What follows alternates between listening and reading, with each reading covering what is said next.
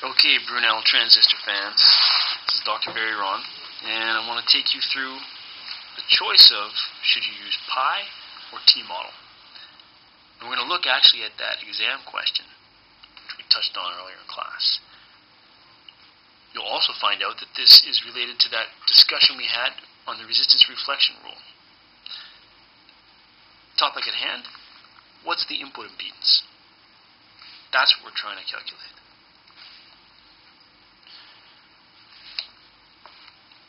What if I'd use the pi model? Well, I'd be talking about this circuit here. And we're going to see that it's a little less convenient for calculating input impedance. Why is that? Well, when we calculate input impedance, we're asking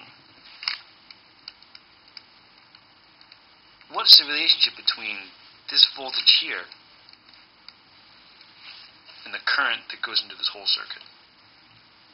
So if we redraw this, and we think about a little test circuit IX and test voltage VX, we're going to have something like this.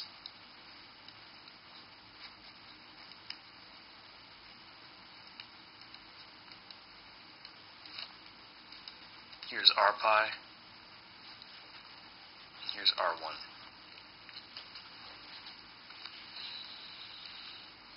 Now, unfortunately, IX looks kind of complicated.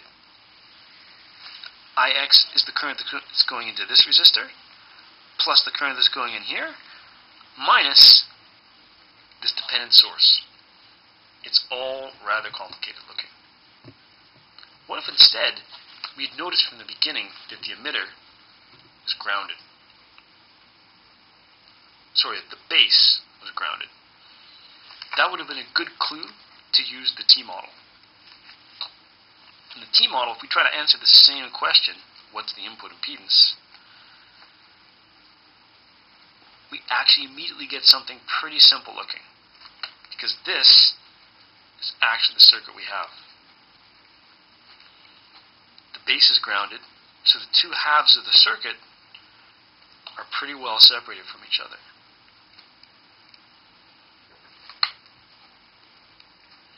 When I use the T-model, it's really easy to calculate Rin. It's just R1 in parallel with Re. So it turns out it would have been smart to choose the T-model in this case. We're not stuck. We can deal with this circuit here. What we notice is, as when we discussed the resistance reflection rule, the dependent source is something that we really need to deal with. If we're calm and we apply all the rules that we know, we can still come up with the same numerical answer as we got down here, even though we're using the pi model. Let's give that a shot. So, here I was, stuck with my choice of the pi model. But because I'm disciplined, I can still get the answer. So let's have a look at that. Here's what we are faced with. R1, R pi, and what is thankfully a dependent source.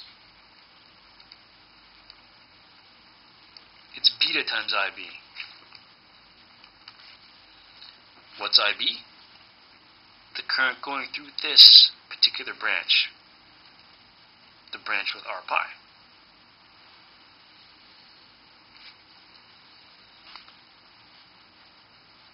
At this point, we can actually write down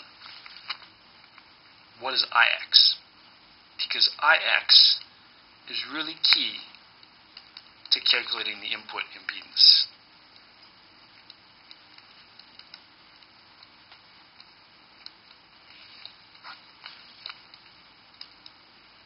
IX is just equal to the current through R1, the current through R pi, and the current through the dependent source.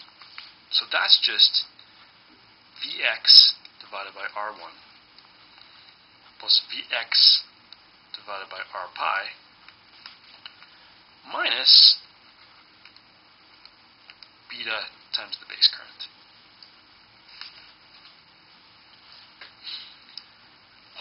Fortunately, I know some things that relate the base current in R pi.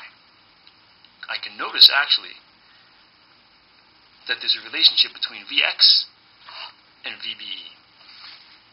Here's VBE.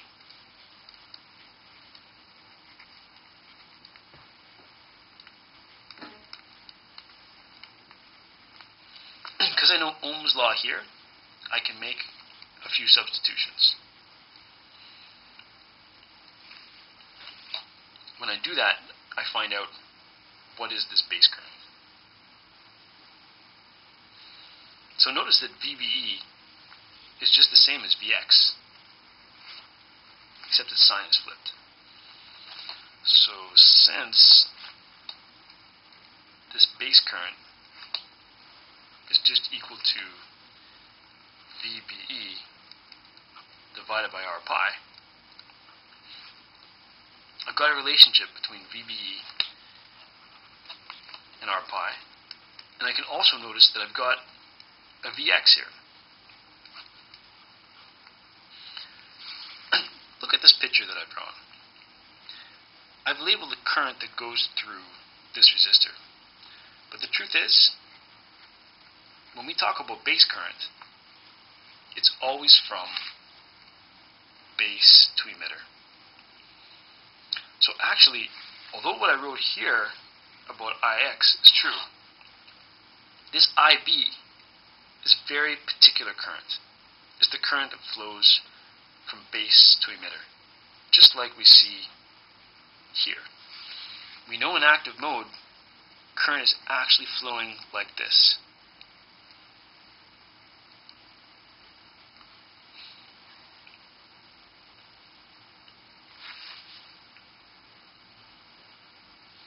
So how can I proceed? Well, I've got a pretty good situation here. I just need to replace that I base. Let's rewrite what we have here.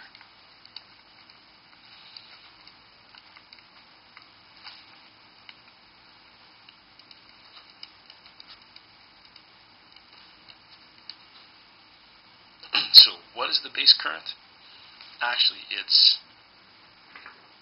minus Vx divided by R pi.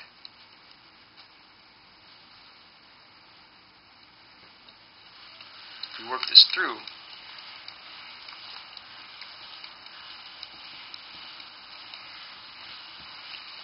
we've actually got something like this. And we're finally starting to get something that looks like we could solve it. So what have we got here? A lot of terms with Vx and some R pi's. In particular, I want you to notice what happens when we do this.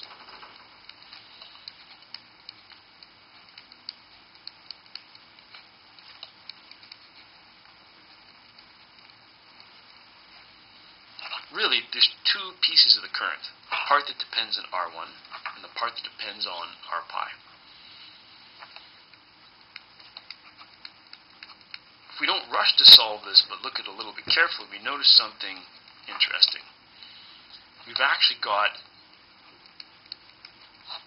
what looks like another resistor.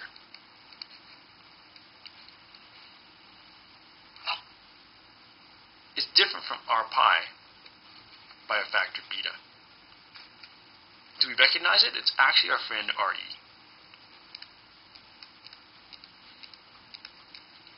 So by going through all these steps, we've gotten to the calculation that we could have done if we had used the T model in the first place. So to finish this, what's Rn? It's Vx divided by Ix. If I'm patient and I write this down, I see the Vx is actually canceling. And what I'm left with is simply 1 over R1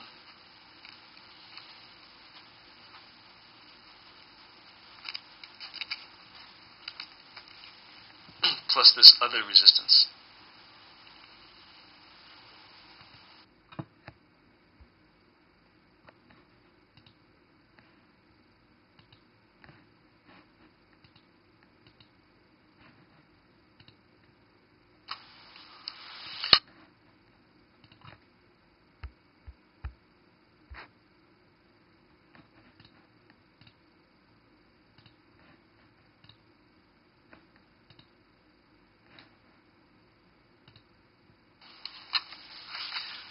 So to finish this off, if I cancel out from that last line, I've got 1 over 1 over R1 plus beta plus 1 over R pi. What this is just the expression for two resistors in parallel. So that's actually the same as R1 in parallel with R pi over beta plus 1,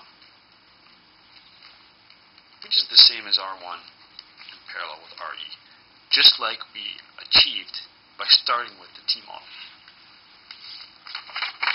So flipping back, got a plus there. When we had the T model, we happened to choose a configuration that took advantage of the fact that the base was grounded. Have a look for that the next time you're solving a circuit. And the truth is, sometimes the T model will be great for one thing. Other times the pi model will be great for something. But other times when there's something on both sides of the circuit, you're going to have to use some arguments like the one that I just used over here, where you very carefully take account of what's happening with this dependent source up here. When you do that, you're actually using the resistance reflection rule.